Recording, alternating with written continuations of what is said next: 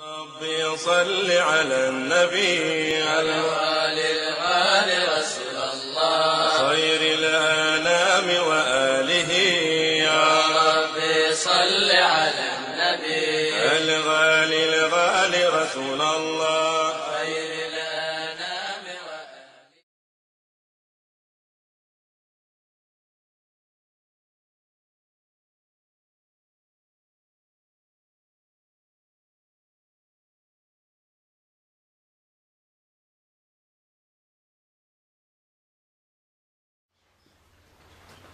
بسم الله الرحمن الرحيم. الحمد لله رب العالمين حمدا يوافي نعمه يكافئ مزيدا. يا ربنا لك الحمد كما ينبغي للجلال والشيك ولعظيم سلطانه. سبحانك لا نحصي ثناء عليك أنت كما أثنيت على نفسك. فلك الحمد حتى ترضى ولك الحمد إذا رضيت ولك الحمد بعد الرضا. اللهم صل وسلم على سيدنا محمد في الأولين وصل وسلم على سيدنا محمد في الآخرين وصلي وسلم على سيدنا محمد في كل وقت وحين وصلي وسلم على سيدنا محمد في الملأ الأعلى إلى يوم الدين وصلي وسلم على سيدنا محمد حتى ترث الأرض ومن عليها أنت خير الوارثين. نويت تعلم التعليم وتذكر التذكير ونفع انتفاع والإفادة والاستفادة والحث على تمسك بكتاب الله وسنة الرسول صلى الله عليه وعلى آله وصحبه وسلم ودعاء إلى الهدى ودلالة على الخير ابتغاء وجه الله ومرضاته وقربه وثوابه سبحانه وتعالى. Inshallah ta'ala, in continuation of our thematic look at the Seerah of the Prophet sallallahu alayhi wa alihi wa sallam, and we arrive at a period, a very important period, that when we looked into Mecca, the reality of Mecca, we looked at the various stages of Da'wat al-Muhammadiyya, of the actual summons or the call of the Prophet himself sallallahu alayhi wa alihi wa sallam. So we spoke about the actual secret stage, the discreet stage of the da'wah. When Islam, quote unquote, was like a subversive activity inside of Mecca, clandestine nature of Islam inside of early Mecca.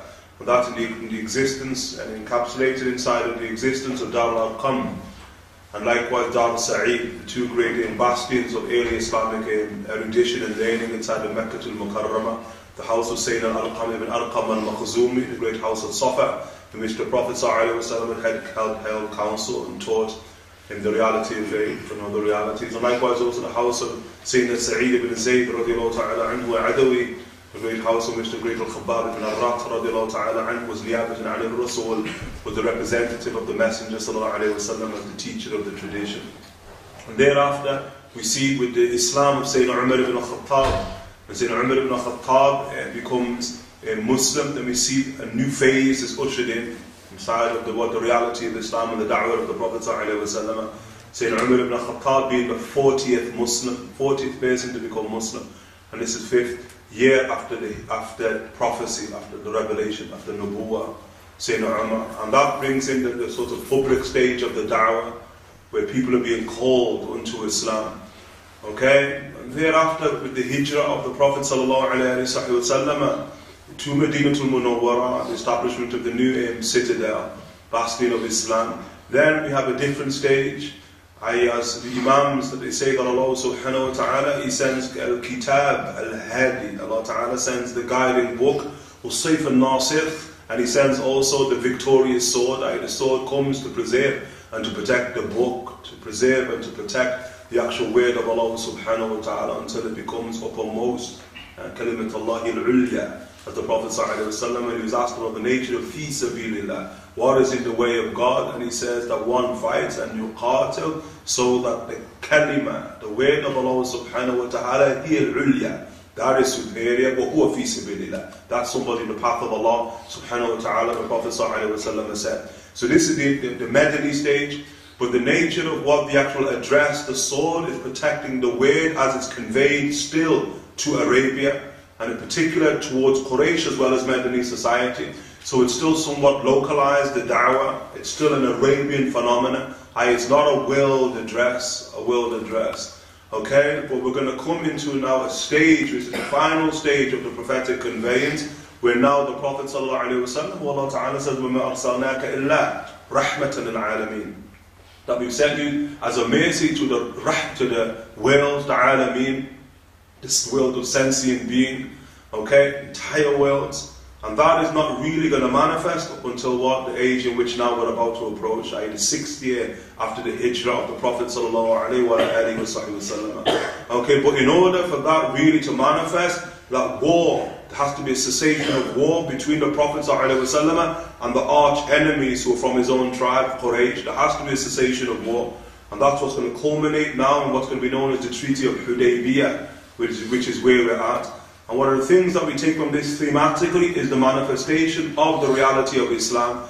The reality of Islam is about bringing about a state of peace and security. And that's in the very name in and of itself. It's Islam, the ulama. When you ask about Islam, it's Istislam from one perspective, because it has a vertical relationship as well as a horizontal relationship. In terms of the vertical relationship, it's about submission to God. And it meant aslama wajhahu lillah wa huwa mu'min. And the one who can submit, yastaslim wajhahu, yani dhatahu, his entire being to Allah subhanahu wa ta'ala, wa huwa mu'min, whilst in a state of faith. That's a believer.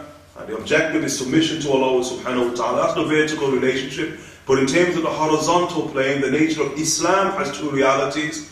One of them, Islam, they're called al-dadad in the Arabic language, opposites. One of them, Islam, is about removing a state of peace and security, not procuring a state, and bringing about a state of war and conflict. And that's the nature of what we've seen up to this point in time.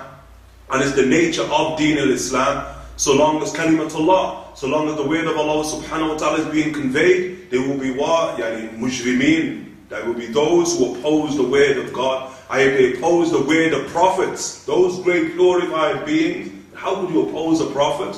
When you gaze at a prophet, you should be forced into a state of sujood. How then could you draw a sword or draw a gun to try and take the life of a prophet? There's something wrong inside the heart of that type of being, but that's just the nature of conflict, the narrative of the human being of these opposite forces, until one force ultimately manifests and becomes victorious. And that force is always what? The force of prophecy, the force of the divine. And that's in the tradition of al-Bukhari, of saying of Abu Sufyan, when Abu Sufyan is asked about the nature of this war, this conflict, okay, between prophecy and between Quraysh. That's what we've seen now.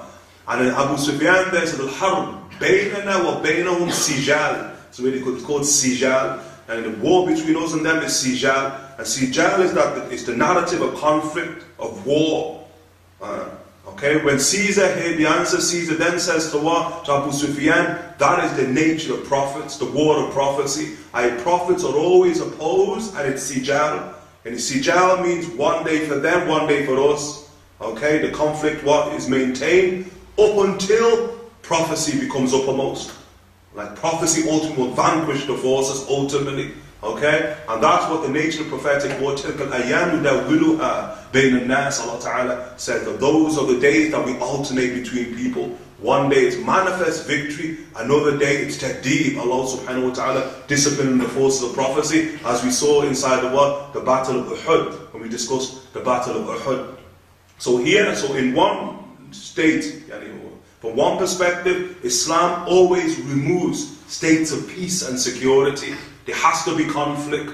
The nature of the divine way, especially in the context of tughyan, the context of an aberration of human fitrah. And when human beings begin to stray from tawheed, from that ultimate istislam, submission to the divine reality. And we see this, that's why the great words that describe this religion and the people adherents of this religion, like the Hanif, the Hunafa, you said the word Hanif means deviance.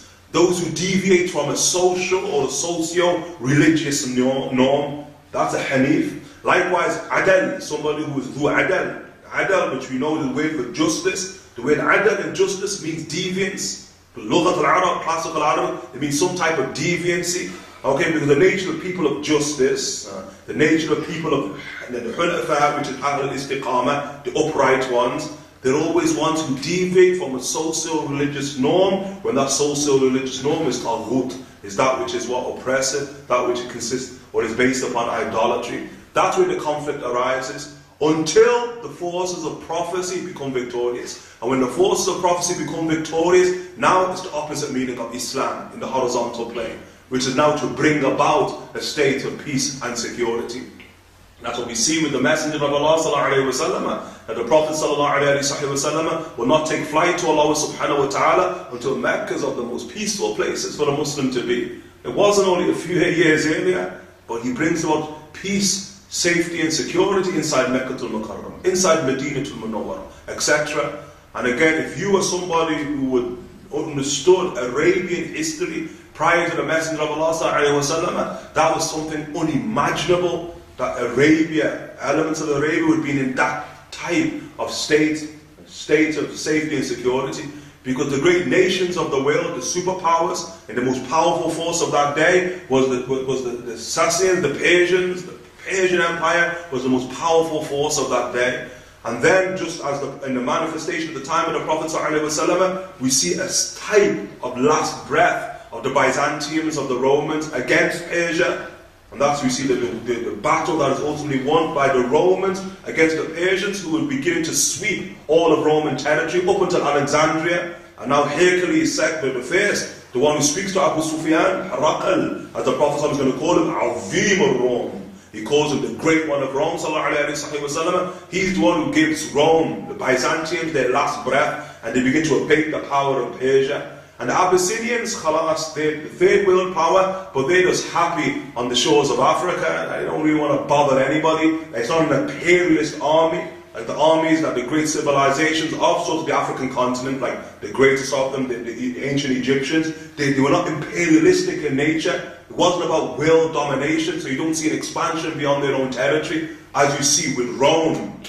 And as we see now with New Rome, like with America and Europe, who were expansionists in terms of their political ideology. Okay, but it wasn't the case with the Abyssinians, and on the basis of that, the Prophet ﷺ said, "Utrukuhum."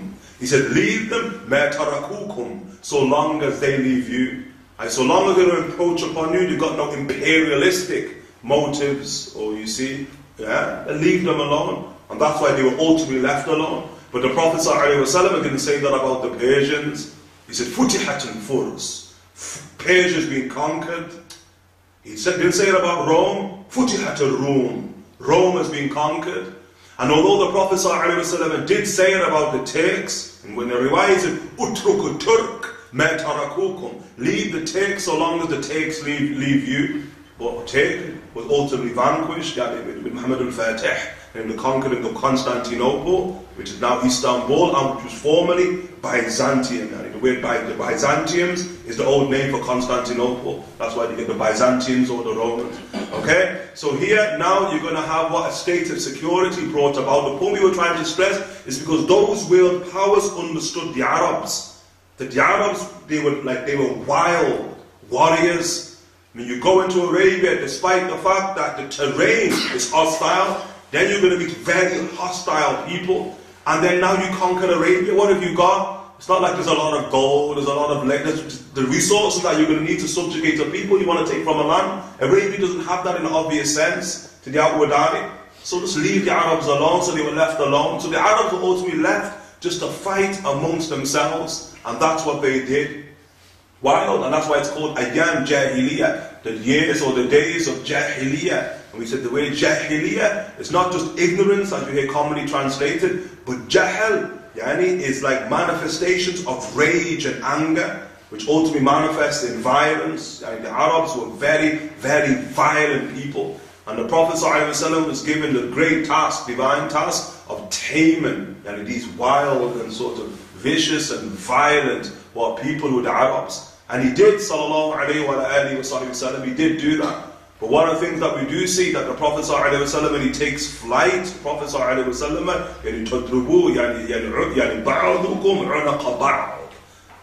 that he was warning the companions, be careful of returning back to that old order.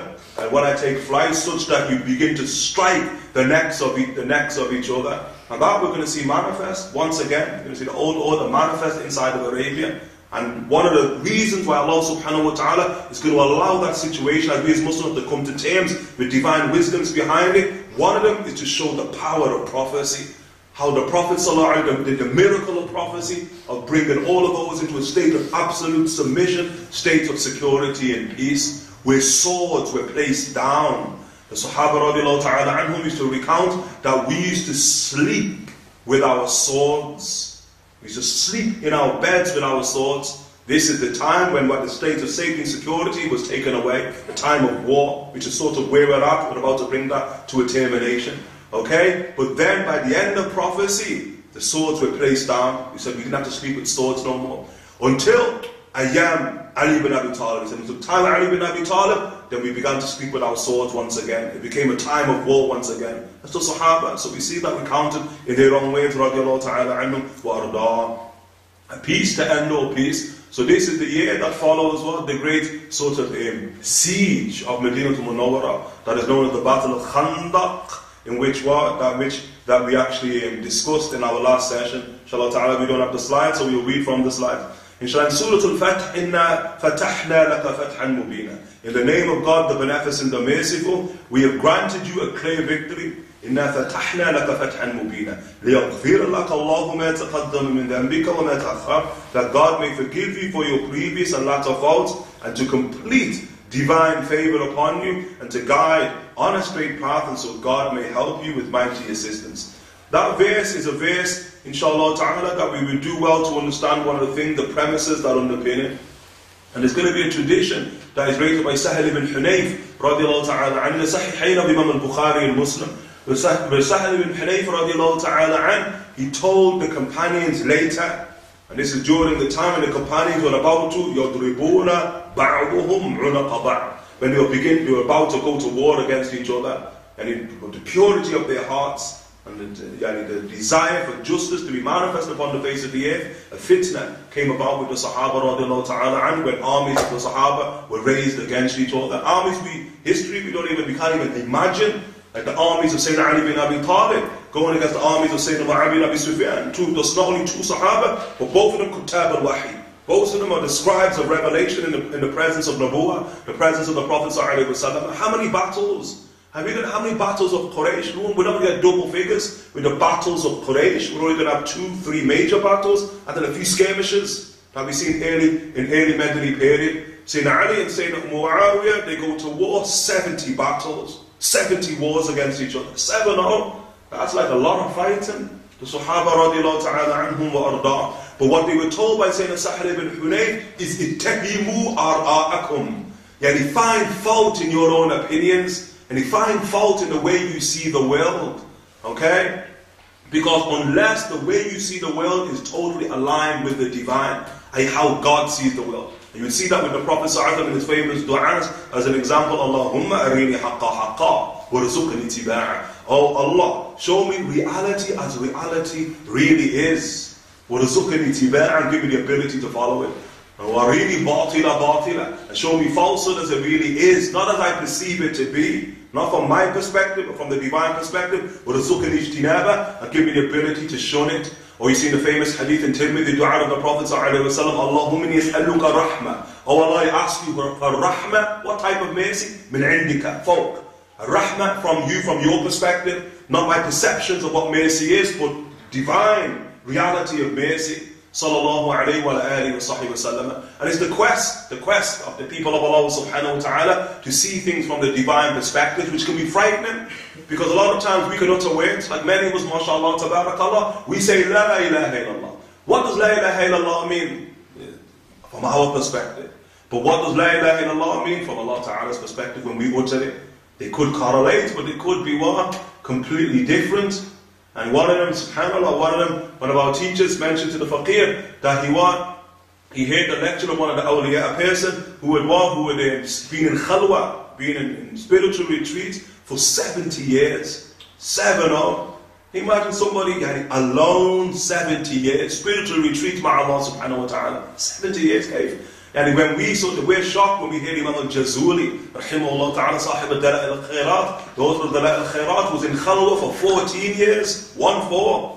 And when he came out of Khalwa in the city of Fez, and he walked through the city of Fez, the people of Fez cried and made tawbah on the sight of Jazuli because of the light that emanated from that being. 14 years. How can you imagine somebody who's in Khalwa for 70 years, ma Allah subhanahu wa ta'ala? And the kulli hal that this individual was what? He was asked about an issue that some daft people in our day and age, they're going to speak, make an inkar about the visiting of graves as an example.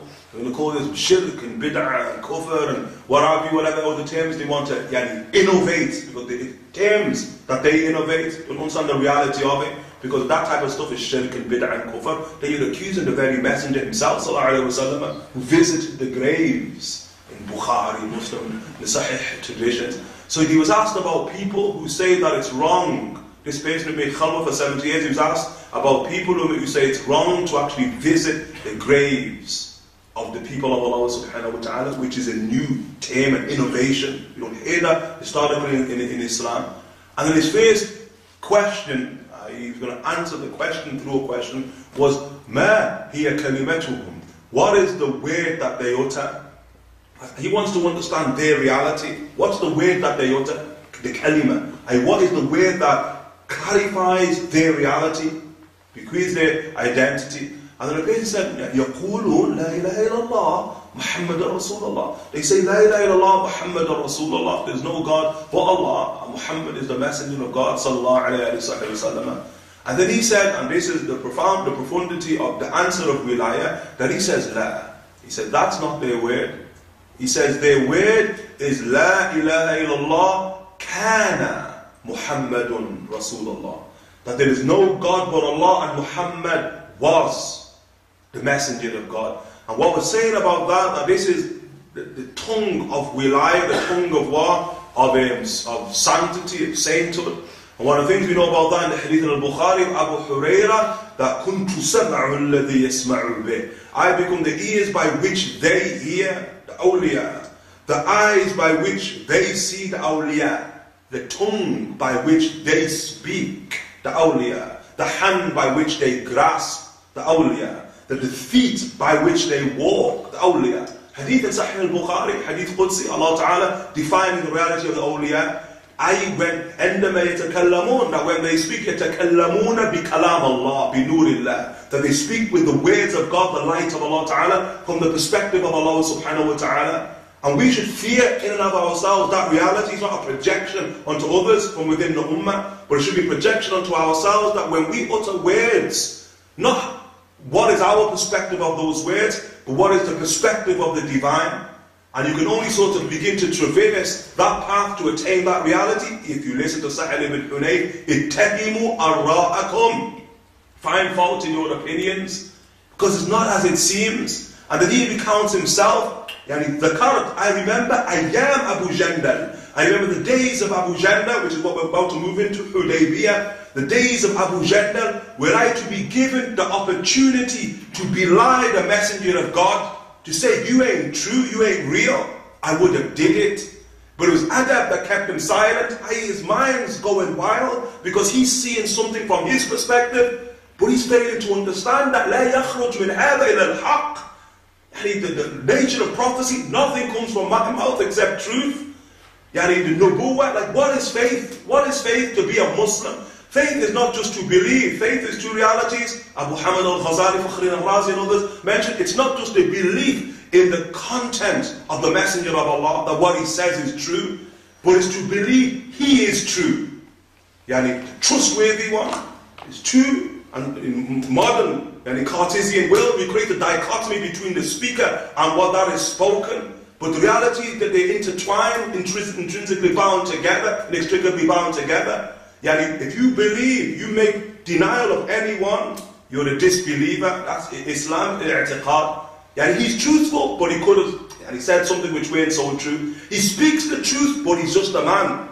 And he's not trustworthy in and of himself. And that's why in al-Bukhari and Muslim, that's why Imam Abdullah ibn Mas'ud, when he spoke about the Prophet ﷺ, who was sadiq, was masduq. There's the two words. Sadiq al-masduq. Sadiq, his content is truthful. He only speaks the truth, but also masduq. What's masduq? He himself is trustworthy. Sallallahu alayhi wa alihi wa sahbihi wa sallam. So what's your business? What's your problem? Finding fault with the words of the Messenger. Sallallahu alayhi wa sallam. The adab of the Sahaba, what was their adab? Silence. That's one of the things they learned in Hadrat al-Nubuwah. They learned just to be silent. So it's the mind, there's a beauty in that. You see, one of the problems of us in Western Islam, we've got an issue, we're going to articulate it. We don't know the art of silence. Sometimes we've just got to bury it deep until Allah subhanahu wa ta'ala removes it. And that's why the Prophet ﷺ in Sahih al-Bukhari, he said, Al-bala mu'akkal bil-mantiq. He said that tribulations are inextricably tied to where it's manifest, to what you say. You want to stave off a lot of tribulations in your life, keep stum, be silent, even when you find something to be problematic, because it may just not be as it seems to be to you. And that's one of the lessons the Sahaba who get. That's what this verse is. And in the midst of what they consider to be a crisis, and the crisis is now touching upon their very belief in the Messenger of Allah sallallahu alaihi wasallam, Allah Ta'ala reveals, we've given you a manifest victory. They're like, what victory is this? This is the sort of lesson of Hudaybiyah, as we'll see. Okay? On the authority of Al-Bara ibn Azib, the great companion, Sahabi, one of the Wasafun, one of the people who describe the nature of prophecy, the physical form of prophecy, saying Al-Bara, the youngster becomes Muslim as a child. You consider the opening to be the opening of Mecca. You consider the great Fath to be Fath Mecca. إِذَا جَاءَ نَصْرُ اللَّهِ وَالْفَتْحِ. And what's the Fath there? Many consider it to be Ahl al-Mecca. From amongst them, some Sahaba, saying Abdullah ibn Abbas, said the Fath Mecca. Fath Mecca. Okay? And the opening of Mecca was an opening, Bara says. Yes, it was a Fath. He says, however, we, Ma'ashar al-Sahaba, the Sahaba, we consider the opening to be the compact of pleasure and the day of Hudaybiyah. Bay'at al-Ridwan wal-Hudaybiyah. That's what is the Fath to us. That's the great victory of Islam. Okay, because why? Ultimately, it's going to abate war with the actual Quraysh. And the war with the Arabs now will essentially cease. And now the Prophet ﷺ can now begin to address the world. Full, complete manifestation of his prophetic mission. As we see in the following year, now we begin to address the entire world. Okay? And from a position of power, if you imagine an opening letter, and you the king of Rome, and you open up a letter from a man you barely heard of in the Zahir, and a letter says, become Muslim and you'll be safe. Become Muslim, you can't be safe. Like, who is this? And that's why I look at the Persians, the great power, he gets like, what? He just rips up the letter and throws it down. And Nafi Kalam's not even a discourse who he is. Throw the letter. And when the Prophet ﷺ, he comes, and he says to the Prophet ﷺ, Abdullah ibn Hudhafa tells the Prophet ﷺ, مَزَّقَ رِسَالَتَكَ. He ripped up your letter, Ya Rasulullah. And the Prophet ﷺ says, مَزَّقَ رِسَالَتِ. He ripped up my letter. وَاللَّهُ يُمَزِّقْ مُلْكَهُ تَمْزِيقًا. Allah will rip his kingdom to shreds. That's the only kalam of prophecy when that happened. That's power that comes from Hudaybiyah in the outward sense. Okay? Hassan bin Thabit said in response to the words of Abu Sufyan ibn al-Harith ibn Abdul Muttalib, he spoke ill of Muhammad, so I respond on his behalf. In that regard, my reward lies with none but God. He spoke ill of Muhammad, righteous and pious, the messenger of God, whose insignia is fidelity. Do you speak ill of him when you are not his equal? May the good amongst you be a ransom for the evil. Okay, this is Hassan bin Thabit radiallahu ta'ala anhu speaking or defending the Messenger of Allah sallallahu alayhi wa sallam from the slaves that are still coming from Quraysh.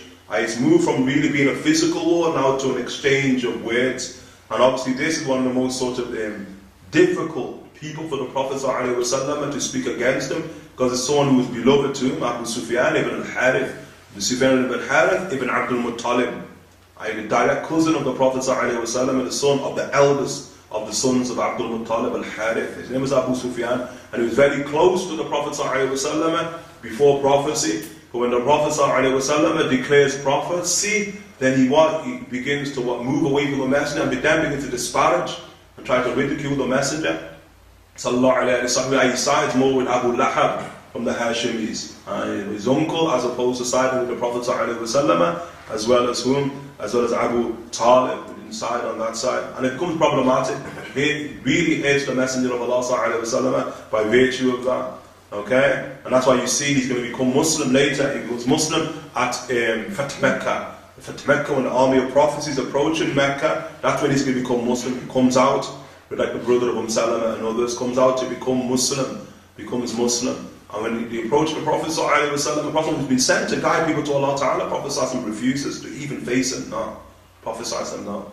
Refuses. Until this Abu Sufyan ibn al-Harith, the cousin of the Prophet ﷺ, he swears an oath that if he does, he has his young son with him.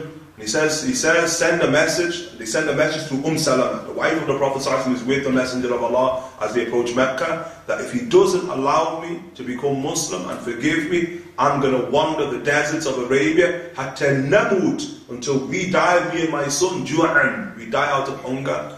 And it's when the Prophet ﷺ heard those words from Salama that mercy then begins to manifest, and he embraces them into the fold of Islam. And it was said thereafter that Abu Sufyan, the one who's disparaging the Prophet ﷺ, he becomes somebody so full of remorse for all those years that never from that day on did he ever look in the face of the Messenger of Allah ﷺ. He'd never, till the Prophet would enter, he would lower himself out of sort of disgust how he used to treat the Messenger of Allah sallallahu alayhi wa alihi wa sahbihi wa sallam. This is Abu Sufyan ibn al-Harith. So they're going to be placed as prominent people, because the Quraysh now is more so a war of words after what? After Khandaq. Because now war has destroyed them. And the Prophet ﷺ tells them this. So the Prophet ﷺ, on the basis of what? Of revelation, the Prophet ﷺ is going to now go towards Mecca and instruct the companions that what Allah subhanahu wa ta'ala has revealed, that now we make what? A visitation to the house, the minor visit, the Umrah. We're going to go to the house. It's been seen inside of a dream, and he saw it in the dream, even the shaving of heads. That they're going to shave their heads after performing the rites. So he commands the companions now that we prepare to go for what is a year after Khandaq, and now we go for Umrah. Okay, so the Prophet ﷺ sets out with the companion, and they mujarridin al asliha. They're not carrying weapons of war, except that they carry their swords, but not as weapons of war, but just as what? That's just part of the honor of Arabia. Man always has his sword with them, but it wasn't as a weapon of war. You're not going to see them with their bows, you're not going to see them with other, but steed ready for war. Okay? And they're going to be dressed in ihram. And so as they approach Mecca to Mukarramah, then we see the great camel Qaswa. Qaswa is going to buckle, the great camel Qaswa, the Prophet ﷺ buckles as it approaches Mecca at Hudaybiyah. And then the Sahaba begin to sort of beat the camel Qaswa, and he moves. The Prophet is on the camel, and then the camel won't move. That's why it's Qaswa, the firm one, footed one, they can't move the camel. So they begin to sort of disparage Qaswa, saying Qaswa is being stubborn. And then the Prophet ﷺ said, that's an attribute the camel does not know. This camel is a camel of adab, high etiquette. And it's a camel, remember, when we entered into Medina to Munawwara, da'ha, innaha ma'mura. Leave the camel Qaswa, ma'mura. She's under divine command. A camel that has a vertical relationship with the Lord of the world. So the Prophet ﷺ then said, what has buckled Qaswa is what buckled the elephants of Abraha.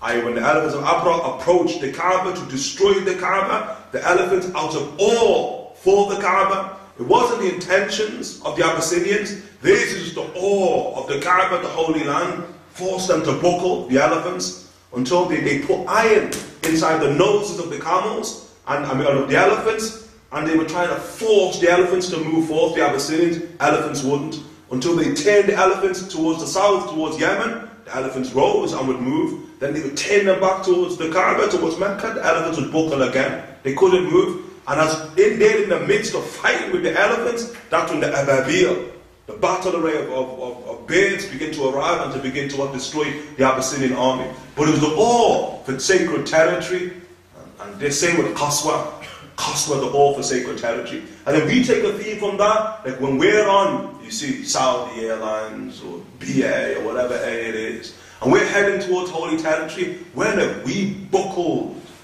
You see, that's our tradition of people going towards Mecca, going towards Medina, buckling. Not just animals, but imams, people of religion, because of the awe they have for that sacred territory.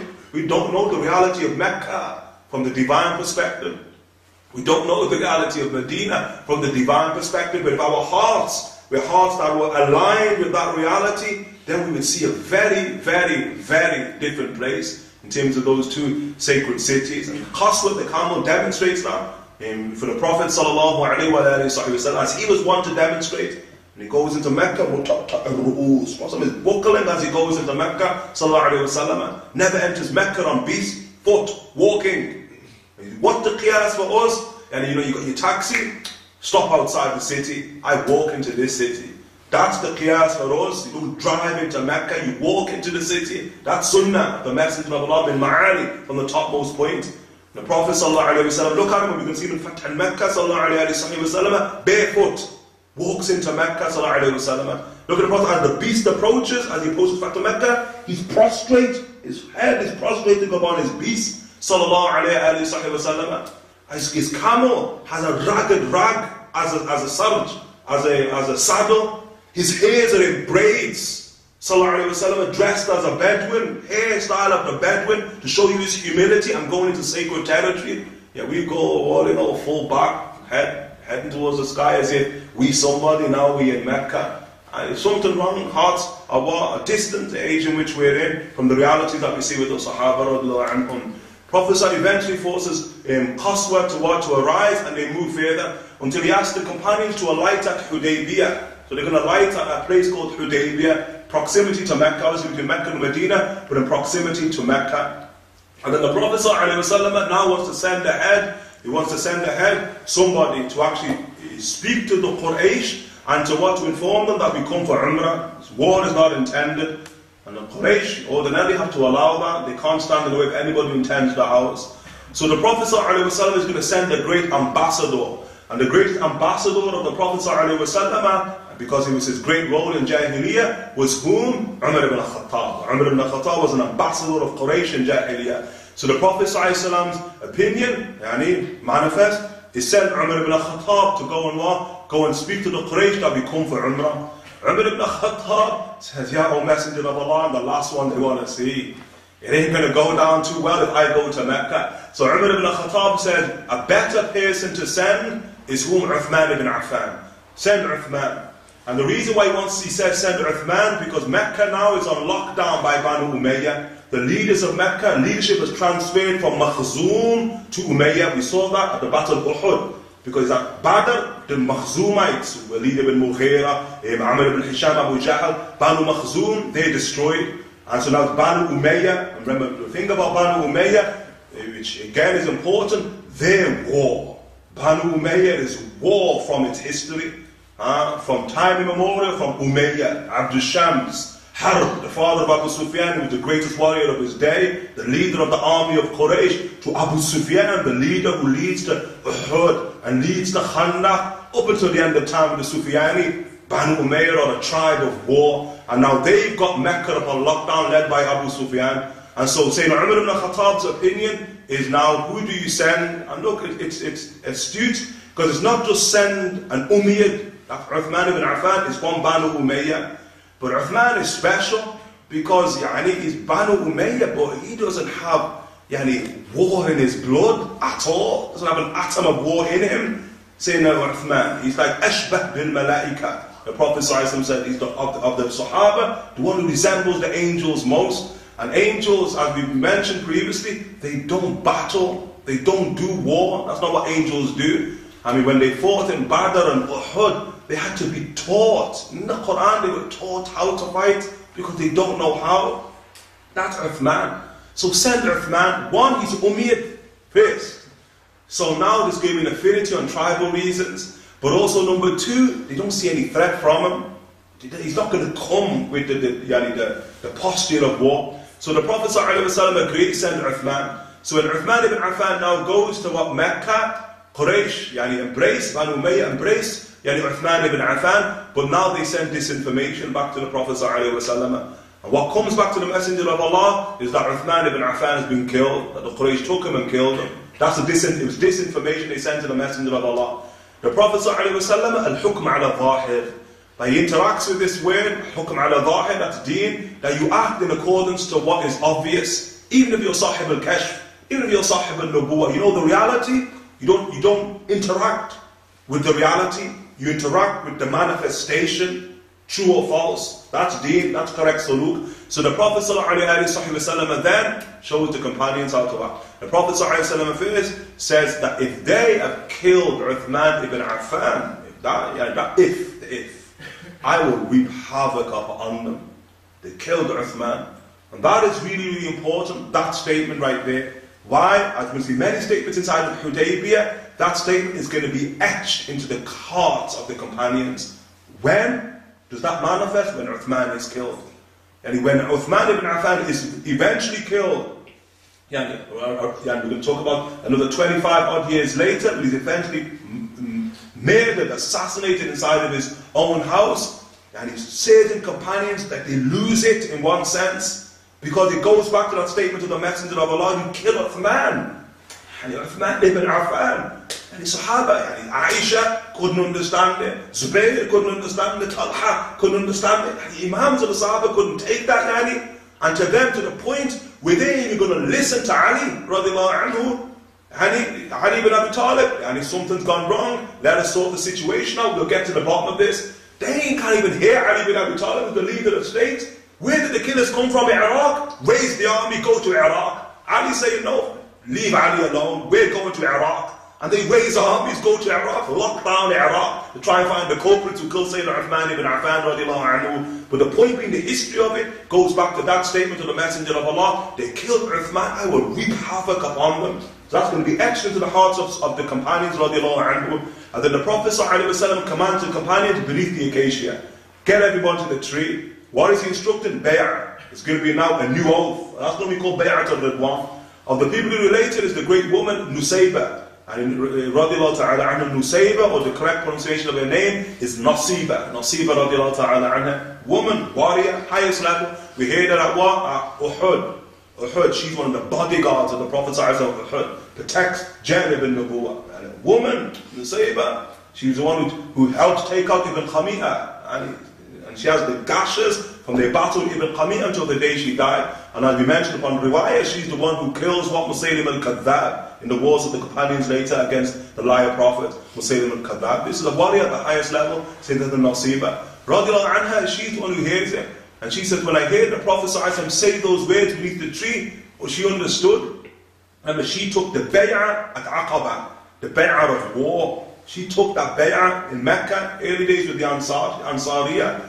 So when she heard the Prophet say that, she said, I immediately armed myself, went to find some type of knife, anything I could stab someone with, and then I needed something else. So what does she see? She sees a tent. She strips the tent, takes the pole, and she comes to the tree just ready and armed, saying that Nasiba. And that is going to be the great bay'ah, okay? And this is Allah subhanahu wa ta'ala, and God will certainly be pleased with the believers when they pledge loyalty to you under the tree. Surah Al-Fatih.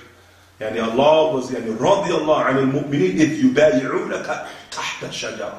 That God was certainly pleased with the believers when they pledged loyalty to you under the tree, knowing what was in their hearts. What's inside of their hearts? We're not even ready for war. Everything's back in Medina, we're strict. And now, this is like, it's like suicide in one sense, that we're taking a bay'ah for war. That's it. If Uthman is dead, not like go back to Medina, get ready, war, we face Quraysh now. It takes a different type of heart, a heart that is totally confident in the Messenger of Allah sallallahu alaihi wasallam. And that's what you see with the Sahaba. Munafiqun, no. Some of the Munafiqun were present, some of them were hiding behind camels. How you going to hide behind the camel? They were like hiding behind camels, like, please don't let him see me and call me to the bay'ah. That's what they did, Munafiqun. They left Hudaybiyah, they never took the bay'ah. Because those, and one of the things, not like they never took it, Allah barred them from it. Because the people at the bay'ah of Ridwan, they become elite companions, every single one of them. They're the ones, every one of them are the ones who are going to take Khaybar later on the instructions of Allah Ta'ala inside of the Quran. So knowing what was in their hearts, sending tranquility down upon them, Allah steadied their hearts and reward them with ready victory and abundant spoils. Where's the manifestation of that? Khaybar. That's the abundant spoils. It's going to happen a year and a half later, which they take as God is Almighty, most wise. And the Prophet ﷺ takes the bay'ah, all the hands come together, and then he places his hand on it, and then he takes his other hand, his left hand, and he said, this is for Uthman.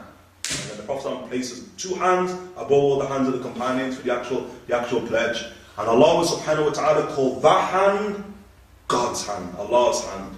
Yadullah. The hand of Allah is above their hand. That's the words of Allah subhanahu wa ta'ala in the Quran. And were you to gaze with your eyes, from your perspective, you'll see the hand of the Messenger of Allah sallallahu alayhi wa sallam. What does that statement tell you about who he is? In Allah. From the perspective of Allah Jalla fil Ula.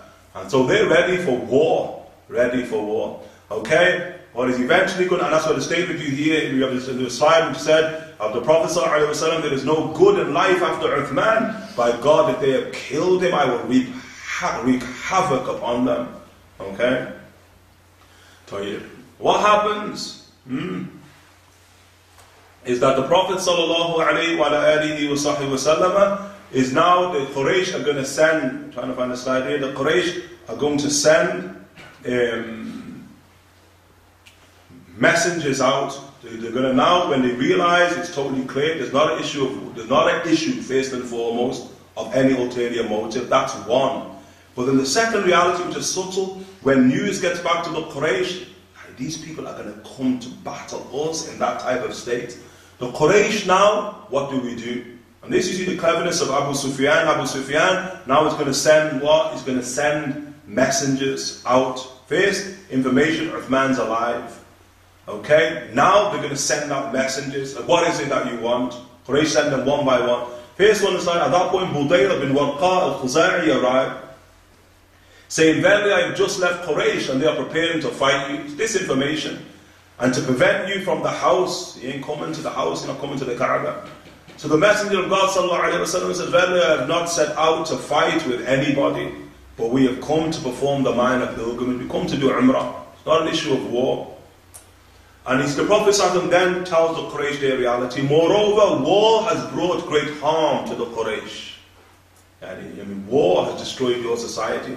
So if they desire, Quraysh, I can declare a truce with them on the condition that they don't stand in the way of me. They don't obstruct me. And the people, and if it becomes manifest, then they are free to enter into that which people have already entered into, and a treaty. Otherwise, they have at least relieved themselves of war for a period of time. Then, the Prophet ﷺ is telling Quraysh that war, cessation of war, peace, is in your best interest. He's not speaking from a position of weakness. And for us to try and understand it, a year before this, Arabia had surrounded Medina, only a year before the Battle of Khandaq, and now he's speaking like it's in your best interest, not ours. We're ready, look, ready for war. So if they refuse, the Prophet ﷺ said, I shall fight them by God. I shall fight them over this affair until the day I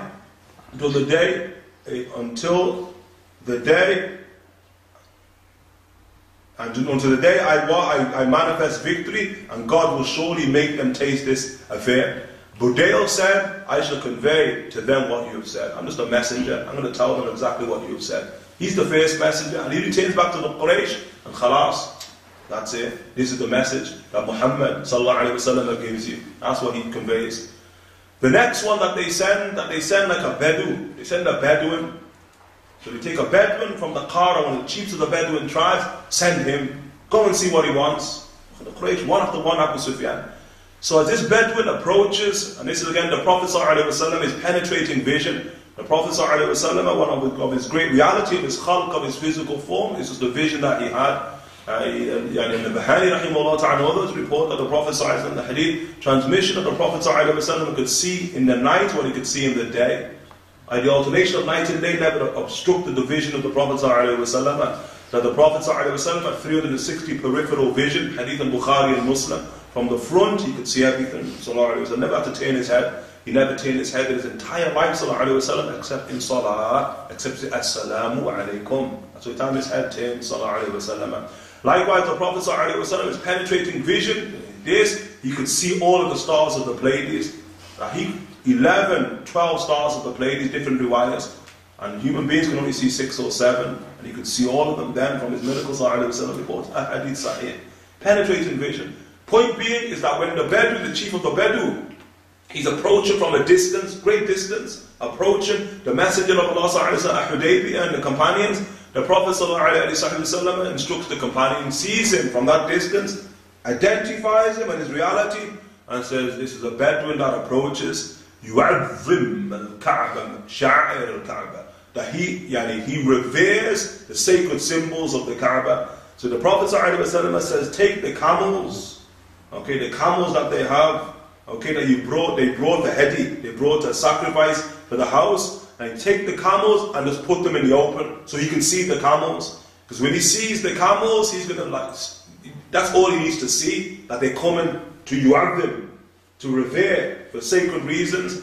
And so the Bedouin is coming, then he just sees all these camels. Whoa. He doesn't even go to the masjid, turns around, goes back to Mecca and say, leave them alone. These people yu'adhimun al-Kaaba. That they've come to really what? To really revere the rights of the holy place. And then Quraysh like, what did he say? I didn't have to see him. I just saw the camels. They said, God, Bedouin, what do you know about things? No. Okay? So they send him away. So then the third person at this point in time, the man enters into the scenario, and his name is Urwa ibn Mas'ud al-Thaqafi. The next Urwa ibn Mas'ud al-Thaqafi. Urwa ibn Mas'ud al-Thaqafi, as we learned before, he is like one of the two great men of Arabia. The first one's been killed, Walid ibn al-Mughira, he's gone. So he's the one who remains, Urwa ibn Mas'ud al-Thaqafi, the head of Thaqif, of Ta'if. Important man, great importance as you'll see. So he approaches Quraysh, and he said, leave it to me, let me go and speak to this person. Let me go and see. Okay? And that's why he says in this tradition here, so he left thereafter, reaching Quraysh, and told them what the people had said. Thereby Urwa ibn Mas'ud al-Thaqafi arose and said, verily this presents you with a path of guidance. Let us see. And what this is. Immediately accept it. Let me go to Muhammad. And he's speaking about peace. Maybe we should take the avenue of peace. Remember Urwa, maybe he's got that in him. Why? Because the Prophet ﷺ in al-Bukhari, he says about Urwa ibn Mas'ud al-Thaqafi, he said, Ra'aytu Isa ibn Maryam. I saw Jesus, the son of Mary, وَإِذَا أَشْبَهْ بِهِ شَبَهَ. The one who resembles him the most, if you to see him, is Urwa ibn Mas'ud al-Thaqafi.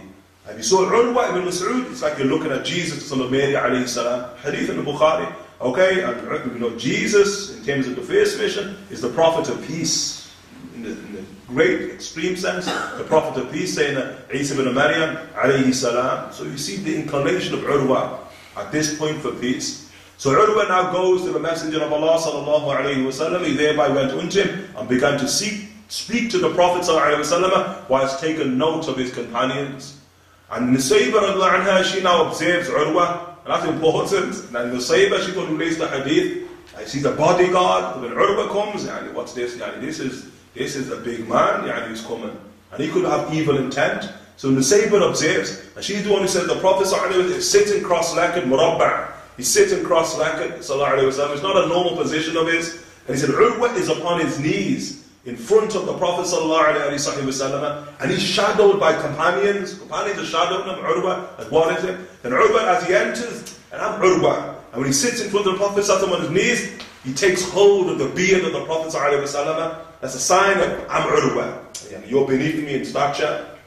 Holds the beard. And the Prophet ﷺ, the Sahaba, Talha and others, they unsheathe their swords, and then they take the blunt side of the sword and smack the hand of Urwa, and it's on the beard of the Prophet ﷺ. And he said, next time it's your neck, you dare do that again, to hold the beard of the Prophet ﷺ, we'll sever your neck. And not even like, look at Umar ibn al-Khattab, Ya Rasulullah, give me permission to sever his neck. Umar's adab would ask for permission. At that point, they even ask the Messenger of Allah, you do that again, we'll just sever your neck. Don't touch him like that. He said, but note Urwa is intelligent, and the leaders are really intelligent. And that's why the Arab is an Arab proverb, that laysa sayyid al-qawm bi-ghabi, that the leader of a people is not stupid, walakin, however, al-mutaghabi, but he fakes stupidity, leadership. You've got to pretend to be stupid sometimes in order to maintain leadership. That's the part of the dexterity of leaders. So Urwa now is doing things. Why? Showing you leadership qualities. Saying Urwa ibn Mas'ud al-Thaqafi. Why? He wants to suss out the entire situation. And he's going to judge the Prophet ﷺ, as we see the hadith in Sahih al-Bukhari, judge the Prophet ﷺ by how the Sahaba relate to him. And how do these people see him? That's how I'll ultimately determine whether these are people we should fight or not. And he's just seeing reverence after reverence in observation. Thereby the Prophet ﷺ addressed him with a word similar to that of Budayl, verbatim. And Urwa thereby returned to the Quraysh. Goes back to Quraysh. And said, oh people, by God, I've visited kings. And you know me, I'm Urwa ibn Mas'ud al-Thaqafi. I know the nature of kings. I visited Khosrows, the leader of Persia, fi mulkihi, in his dominion. I visited Caesar, fi mulkihi, in his dominion. I visited Nagashi, the Negus of Abyssinia, in his dominion, the three powers, superpowers of the world. But I have not seen a king who is exalted by his subjects in the same way the companions of Muhammad exalt Muhammad. He says, I haven't seen anybody treat anybody that way. And then he goes on, by God, never does he excrete saliva, spit, except that it falls into a man's palm and he thereby wipes it over his face and body. That's what Urwa says, Hadith in Sahih al-Bukhari. Whenever he commands something, they move swiftly to comply. And in riwayat, he doesn't even have to speak sometimes, he just motions. And the Sahaba understand the signs and move swiftly to do whatever he's motioning towards. When he performs ablution, wudu, yataqatalu, they fight over the remnants of his water. This is what he's seeing in front of his own eyes. Whenever he speaks, they lower their voices in his presence and they do not stare at him out of reverence for him. You don't look at him in the face, sallallahu alayhi wa sallam. Verily he has presented you an excellent offer, so accept it. That's it. Accept the offer. In the beginning when he says this, they're saying, "Sabaqta ya Urwa, have you become a Muslim?" He said, "No, I'm just telling you reality here. I don't follow him. I'm telling you reality that I observe." Once he spoke, the word is bond, it's over now. Urwa, the great Urwa, has spoken. And now what do Quraysh decide? They decide to send the great negotiator. And who's that? Suhail bin Amr. Suhail bin Amr, the great negotiator. And he fasih al-lisan, one of the extreme eloquence, okay, unto him. And when he approaches, when he now approaches the Prophet ﷺ, he goes, he's the last of the messengers of Quraysh. But he's not a messenger, he's a negotiator. Okay, he'll negotiate a treaty. And you're going to see how great he is. I mean, his negotiation makes the Sahaba fall into a state of near bankruptcy in the Messenger of Allah. That's how good he was. Because the Sahaba couldn't believe the terms he negotiated in the Treaty of Hudaybiyah. And that's, you've got to give credit to Urwa, to Suhail bin Amr. So when he arrives, as he's approaching the Prophet ﷺ, you see two perspectives. His perspective is Umar ibn al-Khattab. And Umar ibn al-Khattab, when he sees Suhail bin Amr, he knows Suhail, and he says, "Ya Rasulullah, O Messenger of Allah," but look at Adab, he asked, "O Messenger of Allah, just give me permission to rip out his teeth." That's what I want to do. You want to strike his neck, I want to rip out his teeth. He's too slick with his tongue, and this one. And then the Prophet ﷺ said, Suhail bin Amr, look, he makes a play upon his name, Sahu al-Amr. It's all easy now. The affairs become easy. If it's Suhail, it's all easy. It's a done deal. That's what I see by that. The play upon the name, just to show you Suhail bin Amr, Sahu al-Amr, the Prophet ﷺ said. And Suhail comes in and sits with the Messenger of Allah ﷺ. First words come, right in contract between us and yourself. On a contract. So who was the Prophet ﷺ summon? Ali ibn Abi Talib. The scribe. Someone saying Ali ibn Abi Talib. So the Prophet ﷺ says, write Bismillah ar-Rahman ar-Rahim. He begins his letters, right up to Bismillah ar-Rahman ar-Rahim. Sayyidina Ali ibn Abi Talib is about to write. Suhail bin Amr stops. He says, Suhail says, as for the beneficent, ar-Rahman, he said, by God, not aware of who he is. We don't know ar-Rahman. He says, so write Bismika Allahumma, in your name, O God. Write that. Okay, write that. Then, he shows you his cleverness. You yourself used to write. You used to believe in that. You yourself used to say, Bismika Allahumma. What's the problem with that? Yeah, common ground. Prophet said to Sayyidina Ali ibn Abi Talib, up to Bismika Allahumma. Right. So that's the head of the Treaty of Hudaybiyah. Bismika Allahumma, in your name, O God. Then the Prophet ﷺ said, this is what has been mutually adjudicated by, agreed upon by Muhammad ﷺ, the messenger of God. They say, Ali ibn Abi Talib writing. So Ibn Amr says, by God, if we knew that you were the messenger of God, then we wouldn't have prevented you from the house, nor would we afford you. We don't know you're the messenger of God, we don't believe that part of it. So write Muhammad ibn Abdullah. Muhammad is son of Abdullah. Ali ibn Abi Talib, and this one's already written it. That's important. I didn't listen to that. Khalas. Pretend I didn't hear that part of it. Ali's already wrote Muhammad Rasulullah. And the Prophet ﷺ says, by God, I am the messenger of God, even if you deny me. It's not about your perspective of who I am. It's Allah Ta'ala's perspective. Write Muhammad, the son of Abdullah. He says to Ali, write Muhammad ibn Abdullah. Let that one go. Ali ibn Abi Talib says, La. No, look, what is it? It's gone. Done deal. And the Prophet ﷺ said to Ali ibn Abi Talib, and erase it. Ali ibn Abi Talib says, no. not going to erase it. This is to the Messenger of Allah. That is like outward disobedience. But sometimes the ulama who says sometimes disobedience is obedience. Like you see that with Sayyidina Ali ibn Abi Talib. Then the Prophet then tells Sayyidina Ali ibn Abi Talib, Ya Ali, he says, what is taking place right now is going to what? It's going to occur in your lifetime to you. Tell Sayyidina Ali ibn Abi Talib that. And what that? That's going to be 30 years later with the last war of the 70 wars with Sayyidina Muawiyah radiallahu anhu. That war of Sayyidina Ali ibn Abi Talib, where Sayyidina Ali ibn Abi Talib now has vanquished the forces of Muawiyah. And Sayyidina Ali ibn Abi Talib now is about to finish the entire battle, the last of the battles. And Muawiyah ibn Abi Sufyan, and the son of Abu Sufyan, who is the leader of Quraysh at this time, is extremely intelligent. So he instructs Amr ibn al-As, who's alongside him, instruct the warriors now to take mushafs, take Qur'ans, and to place Qur'ans on the end of their swords, and to raise the Qur'ans aloft in the battlefield. Okay, why? Because they know the ta'zeem for the mushaf that Sayyidina Ali has. So they do that, the battle's about to end, and when Sayyidina Ali ibn Abi Talib sees that, bring back the troops, nobody fight, the mushaf is on the battlefield, should not be soiled. Look at the nature of the respect of the mushaf. The general comes to Sayyidina Ali ibn Abi Talib and said, the battle's over, it's over, allow me to finish it. Sayyidina Ali ibn Talib says no. He says, Sayyidina Ali ibn Abi Talib, allow me one rain, just one. Khalas, we'll go, we'll finish, that's all it takes to finish it. Sayyidina Ali ibn Talib says, no. And then what does Sayyidina Muawiyah call for? The truce. Call for the contract.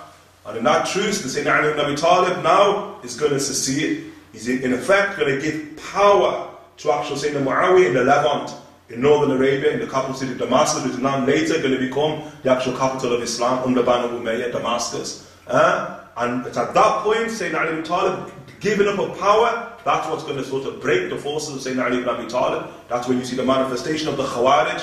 You can't believe it. Same thing now. You've given up power to him. On what basis? And that's when they accuse Sayyidina Ali ibn Talib, you're not fit for leadership. And that's when they come with their foul statement, La hukma illa lillah. Only God has the right to judge. Human beings cannot judge, not fit for judgment. And Sayyidina Ali ibn Talib said, Kalimatul haqq yuriduna biha al-batil. The true word they utter, but they mean by that falsehood. And they have a false intent behind it. But because you see the manifestation of this point where now Sayyidina Ali ibn Talib is going to secede in order to maintain the lives of actual Muslims, to make sure blood is not going to be shed, and to maintain what the lives of Muslims is important. And that's what the Prophet ﷺ is clearly doing here. To maintain the lives of Muslims, but also to maintain the lives of disbelievers, these people. Okay? Tayyib. So therefore, then the Prophet ﷺ, he said, then that contract continues, leave the way open for us. Right, so the Prophet ﷺ then says to Ali ibn Abi Talib, where is Rasulullah written? And Ali ibn Talib shows the Messenger of Allah here. The Prophet ﷺ takes the pen of Ali and just puts a line through it. And he says, Uktub ibn Abdullah. Now write the son of Abdullah. And Ali ibn Talib then writes the son of Abdullah. And then the Prophet ﷺ said that they leave the way open for us to the house so that we can circumambulate and make tawaf. Suhail bin Amr says, by God, we will not allow the Arabs to say that we were taken by force. So every point he has contention and changes it. We're not going to allow the Arabs to say we were taken by force. We've got a safe face. So let that be your prerogative in the forthcoming year. And you can come next year, not this year. Go back to Medina. So it was written. Khalas, finished. Then Suhail said, then let not a man from amongst us come unto you, except that you return him back to us. I.e., if a person becomes Muslim in Mecca and makes the hijrah to Medina, you must send him back to Mecca. This is now Suhail's point. Even if he's upon your religion, okay, then the Muslims said, and but also in another riwayah, but if a person who's Muslim reneges, apostates, and goes to where? To Mecca, we don't have to turn him back to you. And so the Muslims said, Subhanallah. They begin to speak now, the Sahaba, and they can't believe that part. Glory be to God. How can we surrender somebody who's a Muslim to the mushrikeen, to idolaters, when he's in fact a Muslim? How can we do that? Okay? So there's commotion now amongst the Sahaba. The Prophet is still silent. Suhail bin Amr has spoken. Look how Allah Ta'ala manifests events. At this point, somebody arrives. Who's the person? His name is Abu Jandal. We quoted him before. I remember the days of Abu Jandal. Abu Jandal has arrived, He comes into, he's there at Hudaybiyah. He's in chains, which he's what? He's broken part of the chains. What has happened? He's somebody who became Muslim, was imprisoned inside of Mecca to Al-Mukarramah and tortured in Mecca. And then he managed to actually kill his captives and he fled. And now he's fleeing Mecca, and on his way to Medina, there he is at Hudaybiyah. He sees the force of the prophecy, and he sees what? Suhail bin Amr negotiating. What's the actual irony of him? Who's Abu Jandal? The son of Suhail bin Amr, the very son of him. And Suhail bin Amr sees the son who was kept captive and tortured in Mecca. Suhail bin Amr says, we start with him. The contract starts right here. This one's going to be sent back. Okay, dragging his feet in chains. He left the lower parts of Mecca and found himself amongst them, and after being severely tortured for the sake of God, he said, "O company of Muslims, Abu Jandal, the son of Suhail bin Amr, began to shout, shall I be retained back to the idolaters after having came as a Muslim? Do you not witness what has happened to me? I've been tortured. Don't you see what they will do to me?" Thereby Suhail says, this, O Muhammad, this one is the first one that I've decided that you must retain to me. Otherwise, by God, an oath, and Arabs fulfill their oaths, I will not enter into a covenant with you ever. Full stop, it's over. I walk. The Prophet ﷺ said, verily we've not yet finished determining the contract. Contract's not over yet. So leave him for me, just let him be. And he replies to Ibn Amr, I'm not going to give him to you. And that's my son. You ain't getting that one. So then the commotion begins. Umar ibn Khattab then is going to what? Is going to intervene. Okay? Because what does the Prophet ﷺ, he mentioned to what? He mentioned, let it be. Let it go. Okay? Retain him back. And then he turns towards Abu Jandal and he says to Abu Jandal, the Prophet said to Abu Jandal, Allah yufarij ank. Don't worry, Allah Ta'ala will take care of you. So Suhail bin Amr is with people, they take captive, they take Abu Jandal, his son, captive, get him back to Mecca. Abu Jandal's intelligent, because he understands Kalam and Nabuwa. The Prophet said, Allah will take care of you. So it's not just blind faith, Allah Ta'ala will take care of me. It's like, what does that mean? What's he trying to say? How will Allah take care of me? And he sees the means. And what he understood from that if Allah placed you in a position where you were held captive and tortured, and you got out of that situation, you can get out of that situation again. Seek the means. And so on his way back to Mecca, what does he do? Mutiny, kills the captives once again, kills them and then flees. But he understands, can't go to Mecca, can't go to Medina. He had the contract. So Abu Jandal then does, he goes to buy the Red Sea. He goes to buy the Red Sea and he establishes a Bedouin encampment. And then what's going to happen is that those people, this is when the treaty is all done and dusted, those people who become Muslim in Mecca, they know they can't go to Medina. So what do? They all flee to Abu Jandal and his Bedouin encampment. That's where they all begin to live. Abu Jandal, Abu Basir, becomes a famous encampment. Okay? What begins to happen? What do? They stick up men. So what do? They begin to hit the caravans of Quraysh. Stick up men, caravan after caravan going towards the Levant. Until Quraysh, threatening trade, Quraysh then goes, Abu Sufyan sends Quraysh to Medina and pleads with the Prophet ﷺ, let's rub that out of the contract, let them go to you, they're destroying business. And Prophet ﷺ, see this is part of the victory later.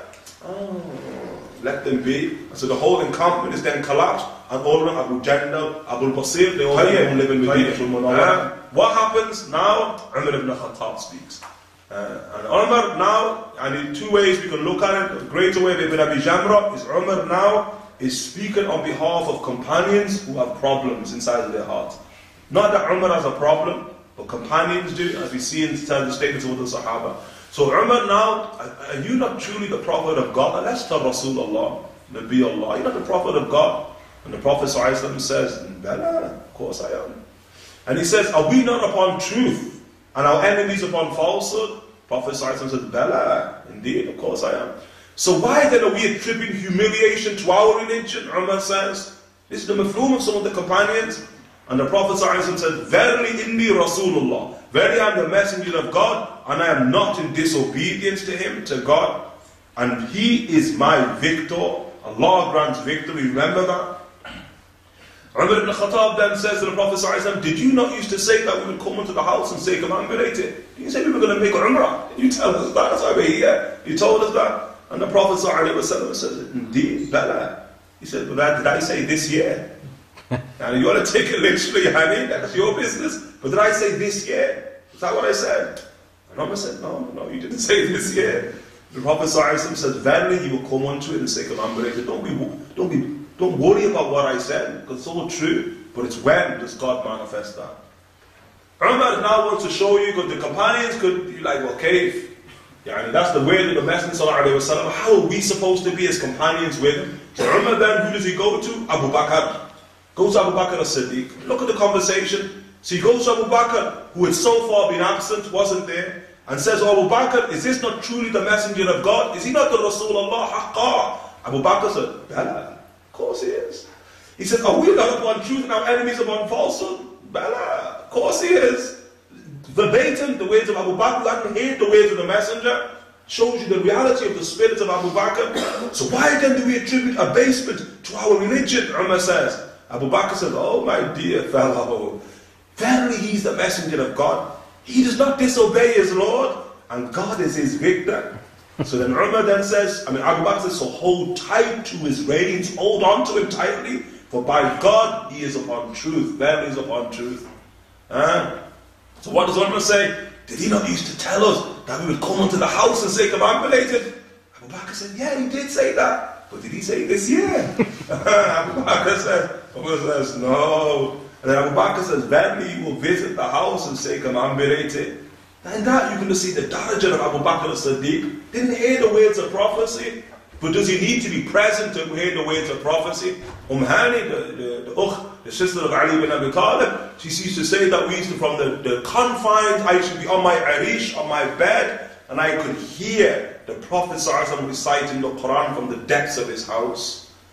And from a distance, that she could hear it. She had radio Nabuwa, the voice of prophecy coming live and direct to her house. That's heart that connect with the great heart. And that's one of our assumptions of Abu Bakr. Don't think it's just intuition of Abu Bakr. He's tuned into the reality of prophecy and the words of prophecy, even though he's absent. Radiyallahu ta'ala anhu wa ardah. Okay? This event should clarify to you the incumbency of obeying him and submitting to his affair, even if it seems to contradict the dictates of logic or is disliked. Ibn Bahrak says it is incumbent on the legally responsible individual that he believes that all good lies in what the Prophet has commanded, and that it is the essence of piety that procures felicity in the world and the hereafter, and that it has come in the most complete and perfect of ways, except the vast majority of intellects fall short of apprehending its objective and its final outcome. Like we try and see things in the now. You see, the Prophet ﷺ, who had the greatest manifestation of the original primordial worldview of the Arabs, the worldview of the Arabs is that they see the future in the present. And the Prophet ﷺ, in that moment, could see how the entire thing played out. Many of the Sahaba, they fell short. It wasn't aligned with the divine. They say the gaze of God, the gaze of Allah subhanahu wa ta'ala is in the eternal now. Allah subhanahu wa ta'ala sees it in the eternal now, the eternal moment. There's no past, present or future for the divine Jalla fil Ula. It's all in the midst of the eternal now. And as the entire thing plays out, within a year, they besieged Khaybar, sallallahu alayhi wa sallam. They're going to bring down the final fortress of the Jews and now place absolute peace with the Jewish nation, but now they got it with the Arabs. And then a year after that, or in the same year, they're going to now conquer Mecca. And you see within 2 years how the whole thing plays out. Conquer Mecca without war. There was an army of 10,000, Mecca falls virtually peacefully with virtually no blood being shed. Okay? And now in the midst of that, now the Prophet ﷺ can speak the greater word to the world. And now he begins to address the Persians, address the Romans, address the Abyssinians, address the Egyptians, address Muluk al-Arab. Because to address all the kings of the Arabs, the Bahrainis, the Yemenis, going to be addressed them one by one with the voice of prophecy, with the word of prophecy, the divine summons. Okay? That's where we're at, and inshallah ta'ala, in our next session, inshallah, we'll begin to sort of look at the world address, and then thereafter we'll begin to look at Fath Makkah. Anyone have any questions, inshallah ta'ala? Any questions? Sheikh, I missed Urwa's full name. Urwa bin... Urwa. With Ayn Urwa ibn Mas'ud al-Thaqafi, Urwa ibn Mas'ud al-Thaqafi. He's later going to become Muslim. Look at Urwa ibn Mas'ud al-Thaqafi. He's going to later, from the results of Hudaybiyah, Urwa becomes Muslim. Because in that period of peace, what happened in the period of peace? Now there's no war by contract. That now you can begin to exchange. So the disbelievers will go to actual Medina because it's on the caravan route. And like, what is it that the man's really saying? And they'll listen to the Prophet ﷺ. So it's in that period you're going to see great people become Muslim. You're going to see Khalid ibn Walid become Muslim. You're going to see Amr ibn al-As become Muslim. You're going to see Urwa ibn Mas'ud al-Thaqafi become Muslim. Becomes Muslim. And look at the greatness of Urwa, subhanAllah, transformation in a moment. He becomes Muslim in front of the Prophet ﷺ, and then he asks the Prophet ﷺ, I want permission to go to Thaqif. Can I leave Medina just to go and call my people? I want to go convert the entire Ta'if. The Prophet ﷺ says it's better for you to remain in Medina. He insists, I want to convert Ta'if. The Prophet then gives him permission, ala barakatillah. He leaves Medina, goes to Ta'if. As he arrives at Ta'if, which is the fortress city, Urwa ibn Mas'ud al-Thaqafi, and it's like he can't wait to tell his people, I'm Muslim, I believe in Muhammad sallallahu alayhi wa sallam. He utters those words, assassinated on the spot. On the spot, outside of the city of Ta'if. The ruler of Ta'if, because of those words. And the ulama say, what did he do for the sake of Islam? How many prayers did he pray? How much charity did he give? How many days did he fast? It's as if nothing. It's as if he had no what we call a'mal al-salihah other than the shahada, and then Allah Ta'ala granted him shahada. And khalas, somebody of high darajat in paradise. The great Urwa ibn Mas'ud al-Thaqafi, the one who bears a striking resemblance to Jesus. So these are going to be part of the great victory that Allah Ta'ala, inna fatahna laka fathan mubina. These give you a clear victory. We see many of the people couldn't see it, but the Prophet saw it very, very clearly. Who was going to become Muslim at that period of time? What was going to happen? That's going to be minimal bloodshed. Khaybar, minimal bloodshed when that's besieged. At Mecca, minimal bloodshed. So you see the manifestation of peace upon in Arabia. Any questions? Sheikh, you said that the fact that Usman had been murdered was disinformation that reached the companions. Yeah. At what stage was this proved? It was, disinformation. And before the coming of Budayl, who's going to be the first negotiator, the first one and he's trying to find out reconnaissance, like what is it that these people want? They've already sent message back that Uthman is alive and well. Any questions, inshallah ta'ala? This tree for Bayt Taiwan was famously cut down by Umar ibn Khattab, obviously to stop bida'ah at that time. It doesn't, at that period of Umar, Islam was its greatest period, and I can't understand how there would be any bid'ah at that time. So, any which? Umar, he cut the tree down of the tree that was mentioned. Obviously during his time, and because he caused bid'ah, to stop the. What I'm trying to say is, at that period, you don't expect any bid'ah to be happening because the Sahabas were the greatest. On the presupposition that it was an issue of bid'ah, how is it going to be understood? Because in the time of Umar ibn Khattab, you see the expansion of Islam, vast expansion of Islam. So it's not an issue of the Sahaba, it's an issue of people who are now coming into the religion, in Tabi'een, people who are now coming into the religion who are brand new to the religion of Islam. And in that, there's no doubt, they're brand new, that they're going to bring ancient beliefs with it. And that would be what the justification of Umar ibn Khattab to do that. It's not to do with the Sahaba whatsoever, not to do with the Sahaba. But to say that there's not problematic practices in the time of Umar ibn Khattab, of course there is, no doubt, because of the vast and quick expansion of Islam. What's the greatest manifestation of the problems in that era? The bonfire of Uthman. That Uthman gathers every single mushaf from the various regions of Islam and tortures them in Medinatul Munawwara. That the people becoming Muslim were beginning to write the Quran in their own dialects, with their own mistakes. They were changing the actual mushaf. That's why Uthman burns all of the masahif. That's sort of great and whatever happened at the Acacia. So these problems were about new people just becoming Muslim, and they weren't yet familiar with the actual, the true sort of faith, belief, monotheism of Islam. That was the issue.